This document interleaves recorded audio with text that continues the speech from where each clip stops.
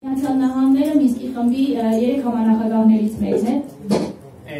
we helped arrange meetings in New York during the UN General Assembly between the Armenian and Azerbaijani foreign ministers.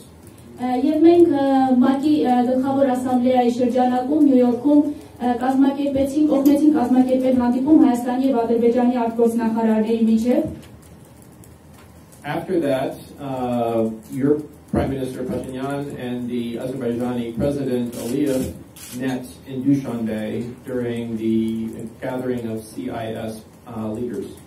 Դրանից հետո վարչապետ Փաշինյանը եւ Ադրբեջանի նախագահ Ալիևը հանդիպում ունեցան Դուշանբեում ԱՊՀ երկրների առաջնորդների հավաքի ժամանակ.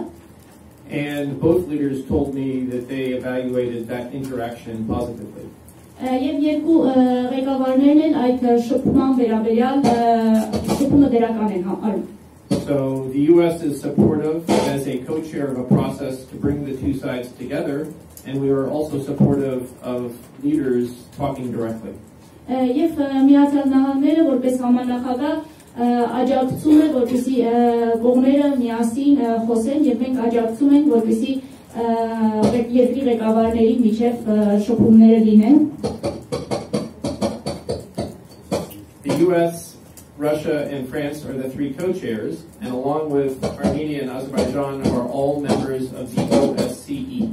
Միացյալ Նահանգները, Ռուսաստանը եւ Ֆրանսիան համանախագահ երկրներն են եւ Ադրբեջանի ու Հայաստանի հետ միասին բոլորը հանդիսանում են ԵԱՀԿ անդամ երկրներ.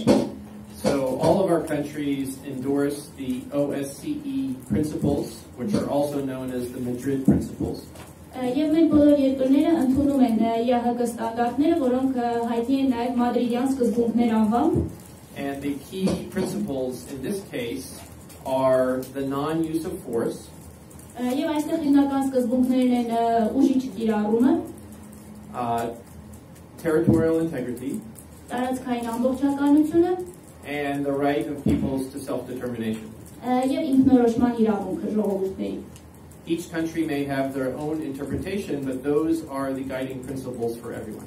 Ամեն մի երկիր կարող է այս սկզբունքների վերաբերյալ իր մեկնաբանությունը ունենալ, սակայն առաջնորդող սկզբունքները սրանք են. Our role is to facilitate contact between the parties involved. Մեր դերակատարումը կողմերի միջև շփումներին նպաստելը, աջակցելն է. So they can discuss all the issues and seek resolution. Որպեսզի կողմերը քննության առնեն բոլոր հարցերը եւ կարողանան լուծումներ գտնել. David Sarkisyan, Armenia Hemsman.